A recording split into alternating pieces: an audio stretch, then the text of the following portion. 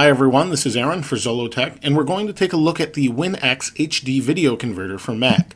Right now it's $35.99 from their website, and you can download it, and it allows you to convert a lot of different videos. They sent this to me to review, and I really appreciate it. I use it often now that I have the application, and I use it to convert and kind of compress all of my videos that go on YouTube. It does a pretty good job and it's very fast. But first, let's go ahead and take a look at the options up here. Within options, we have a lot of different output types, which include iPads, iPhones, Apple TV, everything from BlackBerry, and even Android phones. If we click on Android, we have different profiles. So as you can see, it's on Nexus 1 right now. We have a lot of different options. Some of them are older, but they basically give you a general idea of what type of file format to use. If we pick Droid, you can see it automatically selects the output file format, video resolution, video codec, frames, and everything else. Under audio language, we have options for different languages, and as this says, target file name. So you can rename your file. But that's just in the options. Let's go ahead and hit cancel here.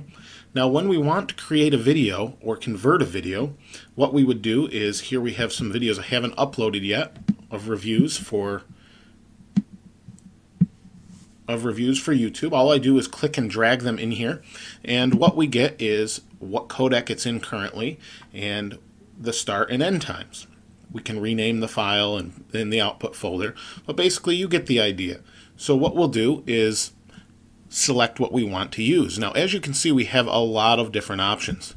We have general video, Apple TV or Apple, and within Apple we can convert to different things. We have HD video, cell phone, Microsoft, you name it. So what I normally convert to, because we'll go to general video, what I normally go to is to YouTube because I want to upload to YouTube.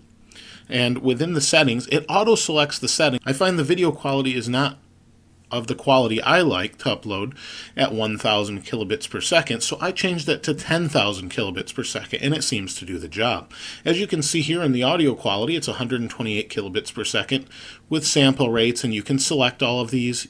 It will change the volume across the video, and in the video quality, again, we have different options for your output image size, your frame rate, your output format, and your resolution. In this case, I would want 1080, but we're not seeing that here. So what we need to do is simply click on HD video and then go to HD YouTube.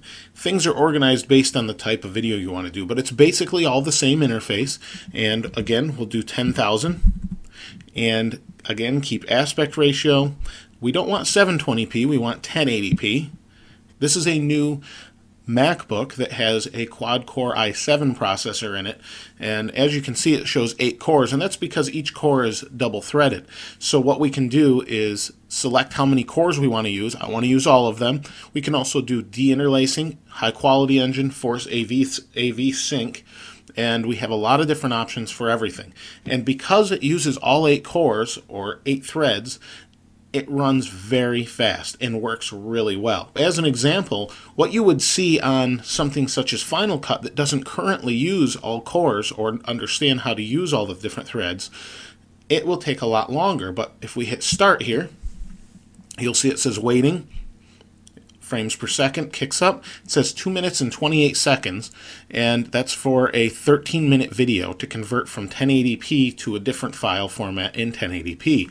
It's extremely fast, and I know a lot of people have moved away from Final Cut for that reason. Here's an output folder of where I've placed other objects or other movies.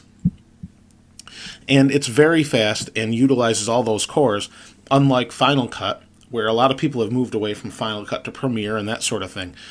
They are supposed to use it in the newer version, but for now, when I want to convert something, I use this because it's so fast. And it seems to do a very good job. And like I said, you can change the video quality. If you're not happy with 10,000 kilobits per second, you can up that or lower it. It's up to you. So it's basically a video converter. It does a really nice job at what it's designed to do. As you can see, it's a very nice, simple video converter that we can do a couple different things with snapshots and that sort of thing, but it's basically I want to convert a video file to another format, and that's what it does. And it does it well, and it does it really fast. The only problems I've seen is when you output from Final Cut, not making it a single file, but making a file that's a reference file that links to all the different objects. This program will crash when you try and actually output a file from that. When you drag your file into here, it will crash. That's the only issue I've seen. But since a lot of people don't output just to a reference file and to a normal video file, this shouldn't be a problem for the majority of users. But if you're trying to do that specifically, at least this version, of which I believe is the current version from them, crashes and can't handle the file. For whatever reason, it doesn't see the other parts of the reference file, and I think it doesn't know how to handle it, and it just gives up and crashes. So that's pretty much it. Now, if you have any questions or any uses that you've used this for that you find to be very helpful, please comment below. Thanks for watching. This is Aaron. We'll see you next time.